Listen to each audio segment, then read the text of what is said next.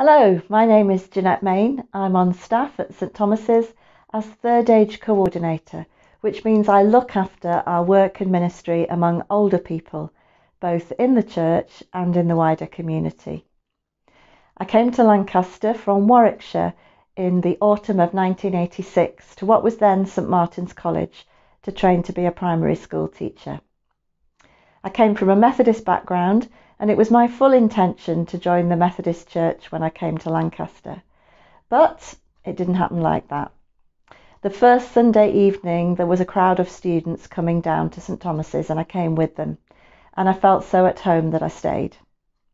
Over the years, I've helped in the music groups, I've helped with the children's work, and now my work with older people, which is a particular joy. A particular ministry I do is called Lyrics and Lunch. It's a singing and friendship group for people living with dementia and their carers. And it's such a delight to see the joy in their faces as they enjoy their time with us.